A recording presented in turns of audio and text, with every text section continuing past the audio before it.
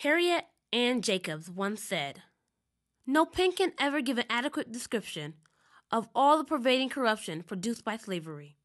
As this is true, I believe that no narrative, book, poem, or song can ever recapture the horror that many faced and lived through during the time of slavery and many years after.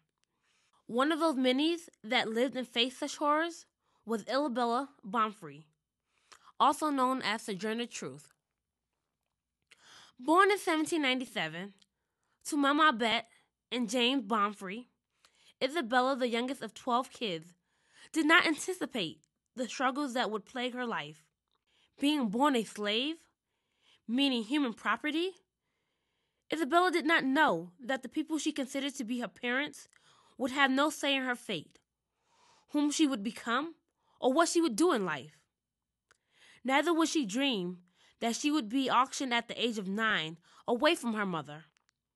The life that Isabella inherited was a life that no child could dream. A life that she would even risk death in order to change.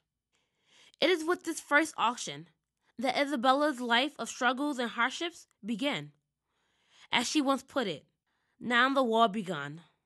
Being separated from her parents for the first time, Isabella went to live with Nillies in Ulster County, New York, an English-speaking family.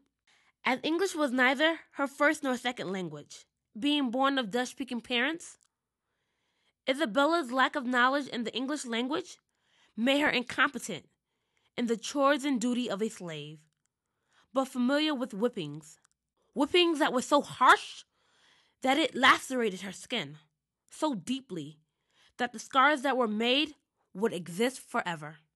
But even during these whippings, in times of hardship caused for her inability to please her mistress, Isabella kept to the instruction of her mother, which was to keep her faith in God, telling him all in her times of affliction, and believing that he had the power to save and deliver her, even from the horrors of slavery.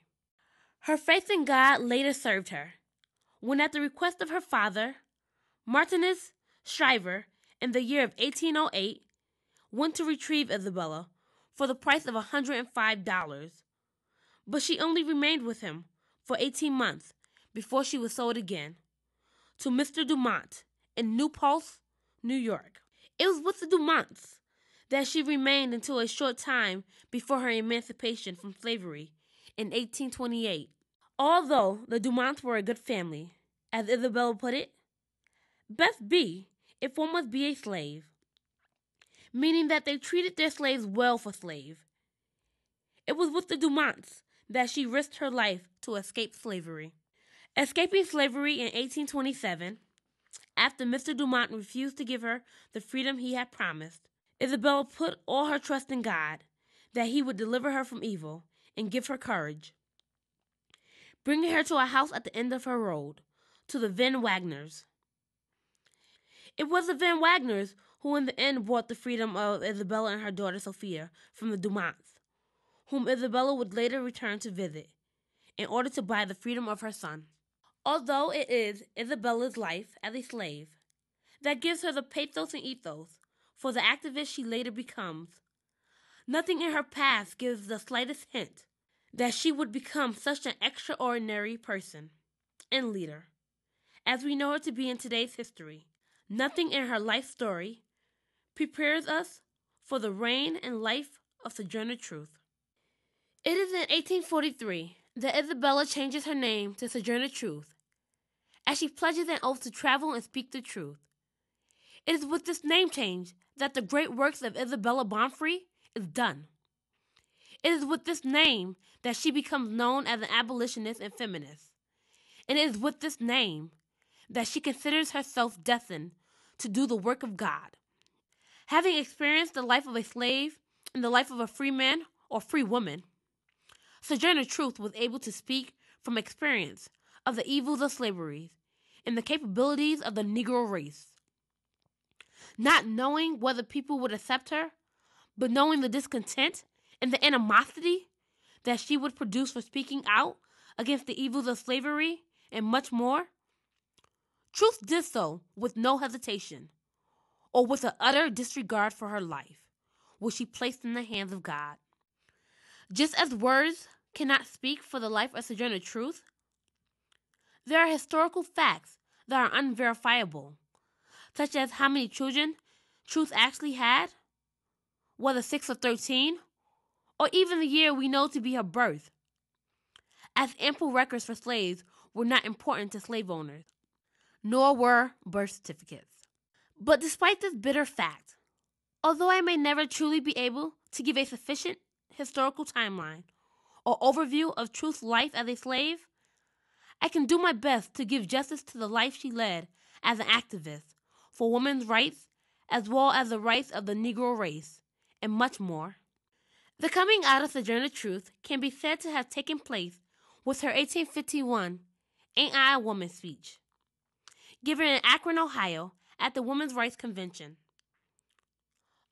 Although not planned, Truth's first public address before a mixed audience on such a controversial national issue, women's rights.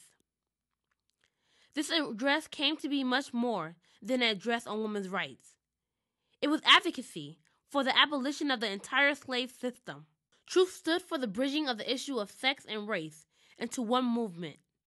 She was living proof that contradicted all the dominant white male culture said women could not do.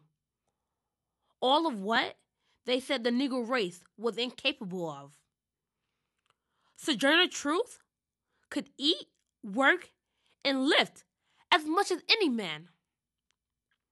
While being a woman, and a black woman at that, she was able to live a civilized and productive life without being enslaved,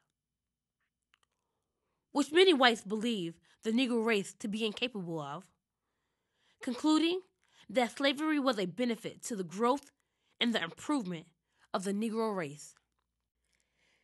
Being most famous for her abolitionist work, Truth actually did much more than what she is known for.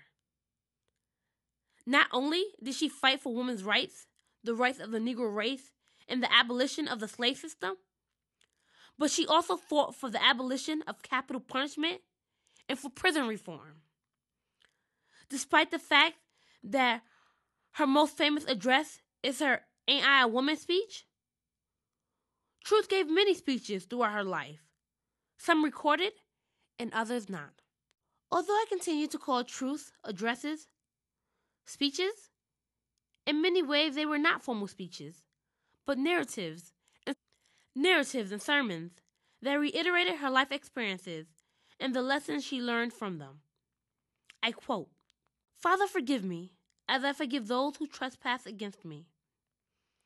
I found that I was against hanging. When a man kills another in cold blood, and you hang him, then you murder in cold blood also."